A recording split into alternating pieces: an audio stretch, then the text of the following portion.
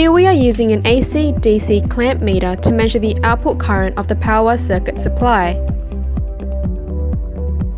A multimeter is being applied across the control resistors to confirm their values.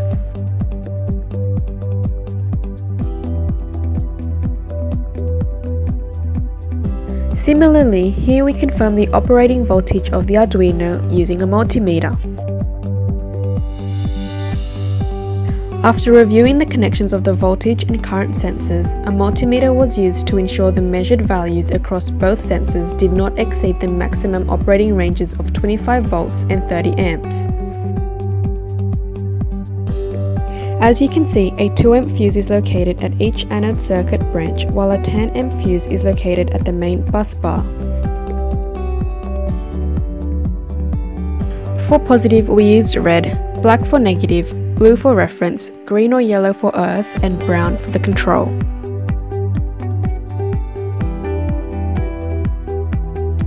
After the LCD screen connections were verified and successfully connected to the Arduino, the screen displayed a connected message.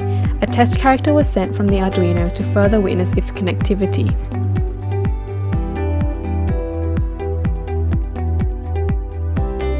All network connections have been achieved using the Ethernet shield. Test results were initially going to be viewed from InfluxDB, but we are now using Pandas.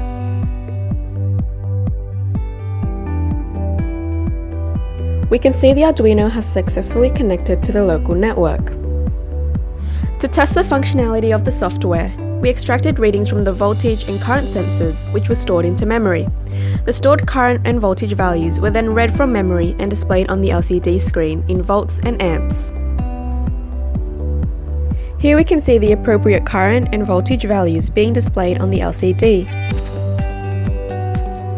The correct voltage and current values are stored at intervals of 1 minute.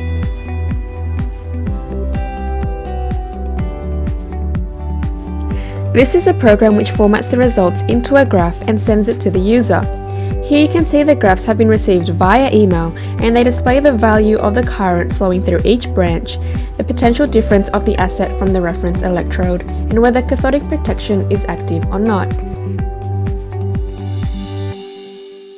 An aluminium casing is used as the enclosure for the circuit. Its high strength and durability ensure all the hardware is protected from various environmental factors at all times. The enclosure can be easily opened and closed and contains a lock to prevent unauthorized access. Suitable ventilation has also been provided to prevent overheating of the electrical components. A simple plastic container is used to house the salt water, steel and sand.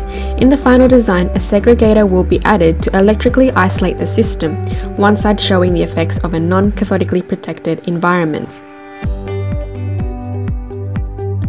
Before protection, we received a reading of approximately -548 millivolts for the potential difference between the steel pile and the reference electrode.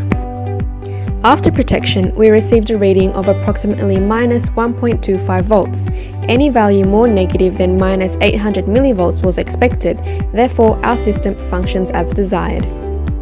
Additionally, the appropriate output current flow occurring from the anode circuit branch must be between 0.1 amps to 1 amp, which as you can see, we achieved.